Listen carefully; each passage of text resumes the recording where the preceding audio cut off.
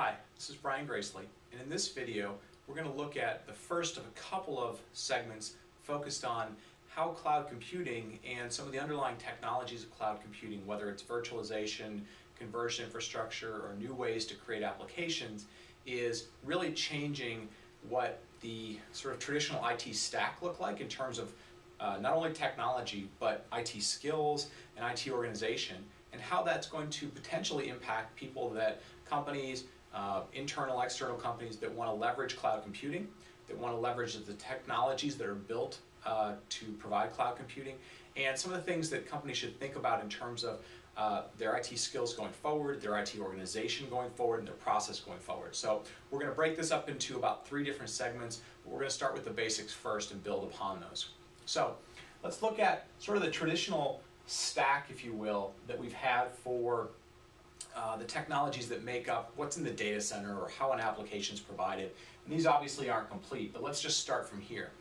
We have the network, which becomes that foundation that's interconnecting our servers, interconnecting our storage, interconnecting our users to those applications, right?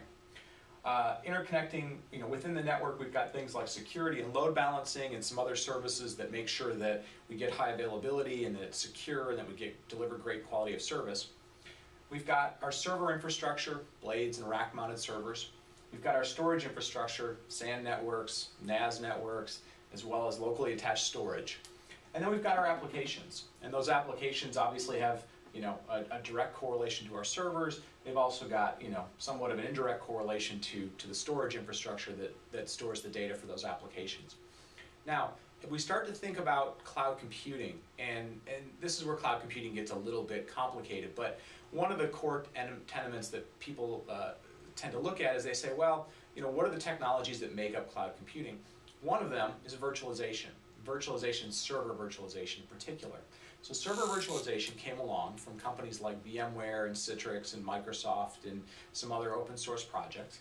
And they came in here and they introduced a layer of software into the server infrastructure, which allowed us to sort of abstract the hardware and allowed us to run multiple applications, multiple OS or multiple applications on top of consistent server infrastructure. Now, that's fine. That technology has been around for a number of years, 7, 8 years now. It's very mainstream, but it's done a number of things to change the rest of the IT infrastructure. And for sometimes very, very good, help save us cost, help make us more efficient. In other cases, it's made things a little more complicated. So let's talk about what that means. Well, first, when I have multiple instances running on top of a server, in essence what looks like multiple servers on top of one physical server, I now have to be able to network them together. Well, what that means is my network moved from being a set of physical devices that had a clear demarcation point at the end of a cable that plugged into a server.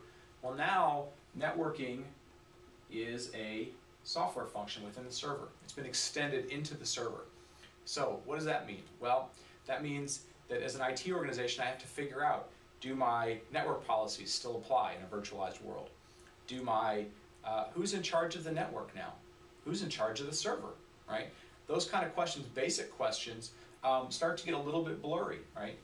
Where does the server team's function stop?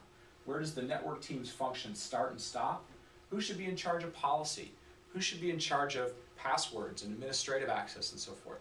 So that sort of becomes the beginning of this blurring of lines between the traditional IT stack.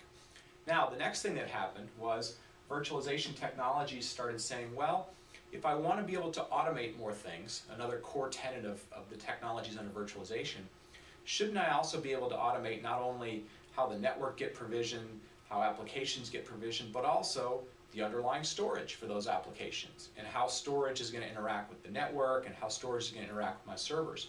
So again, we started to have sort of a blurring of those lines between servers. We started having a blurring of those lines between the storage and the applications. And we started allowing virtualization to have visibility into storage. We started giving application developers and application owners visibility into the storage, let them self-provision how much storage was needed for a certain application, right? And there's different variations of this, but those types of things started to happen. So now we start to get into situations where we have to ask, where does the network stop and start? Where does storage stop and start? Where does an application owner's responsibility stop and start?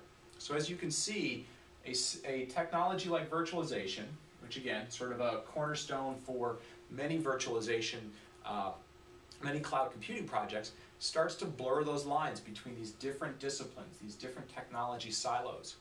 And so we have to start to ask ourselves, as we move forward and we're starting to leverage cloud computing, whether it's infrastructure as a service or you're building out platform as a service, software as a service, do we continue to build things with siloed technology groups and siloed IT skills, or do we start to look at, do I need sort of hybrid types of teams?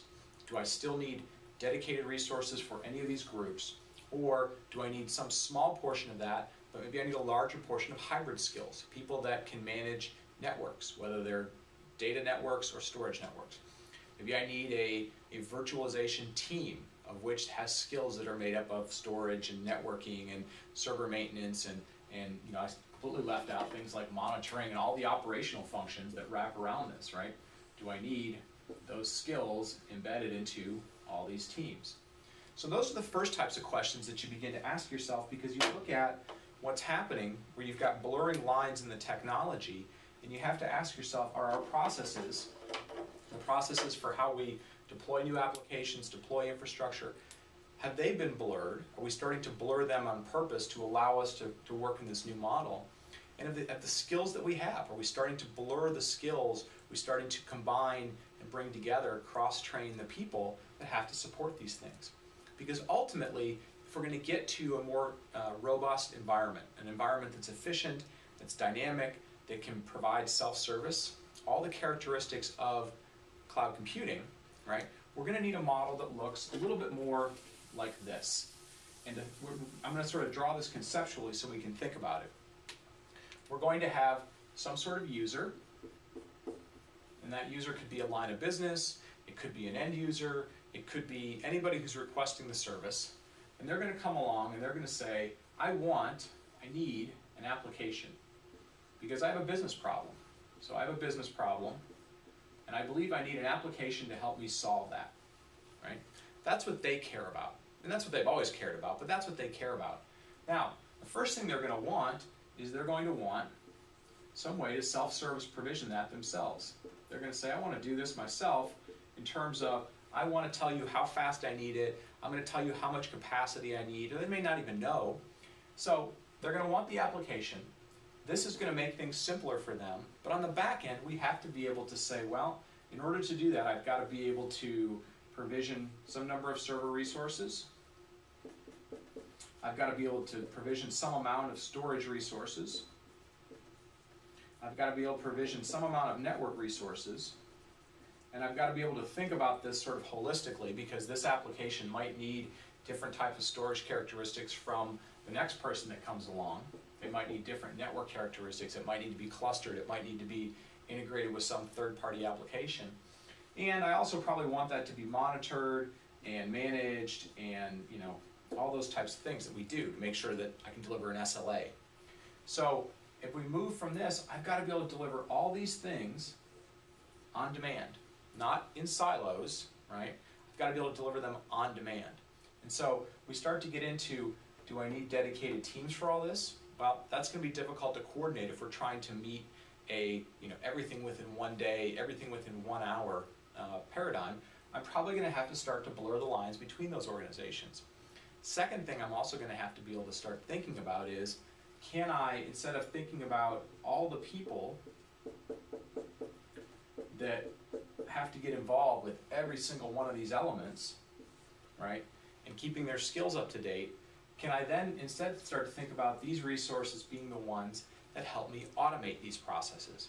Am I leveraging technology from these different silos that can be automated, right? I want to be able to go from here through here and automate these things, right? Am I buying technology that allows it to be automated? Am I buying technology that allows it to be flexible so that as application demand grows and shrinks, I can dynamically do that? But am I still considering applying my resources to manually configure these? Or do I start to help these resources move up in terms of the value they provide and start to think about how do they help me automate things, right? So what we get into is a number of service things, a number of skill things that we want to think about. And we'll talk about process stuff in a secondary video. But first and foremost, do I still want to have these silos? Is it even feasible to continue to have these silos? And I'm not by saying that those skills have to go away, but I'm saying, do we need to sort of blur these lines, first and foremost? Second, does this type of model, where we provide the user the ability to get access to resources in a short period of time, going back to our economics discussion about baselines of time, is that valuable to the business? In most cases, the answer is going to be yes. And third thing to think about is, how do we do that? How do we help these people? How do we help their skills? And there's obviously some coursework that's out there to help these IT professionals that have expertise in a certain area start to learn the language, start to learn the technologies of these other areas.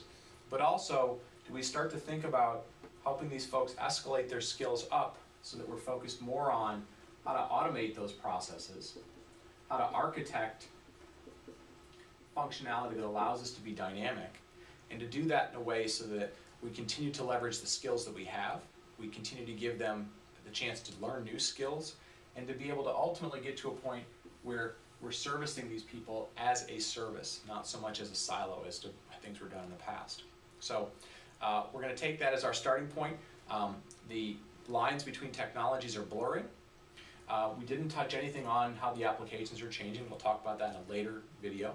But the lines between the technologies are blurring, which ultimately means we probably need to think about how that's going to affect the people that today align to those different technology sections. It means they're probably going to have to get a little bit broader, a little more cross-trained and cross-functional. And also, how do we start thinking about leveraging those resources up a little higher, architecting this automation, this self-service, this dynamic capability into our infrastructure, and leveraging their skills to help automate the underlying technologies so that we're ultimately solving business problems with technologies. So that's the first thing we want to be thinking about as we change these organizations is the people underneath all this technology, aligned to this technology, are going to have to change somewhat. Their skills are going to have to change, and for IT professionals, that's great. It allows them to be involved with new technologies, it allows them to grow their skills, it allows them to be more flexible in what they do, and ultimately become more valuable to the business. So that's part one of what we're going to talk about. We'll talk about process, and we'll talk about sort of some other mindset changes that may have to happen within the organization to make this successful. Thanks for watching, and thank you.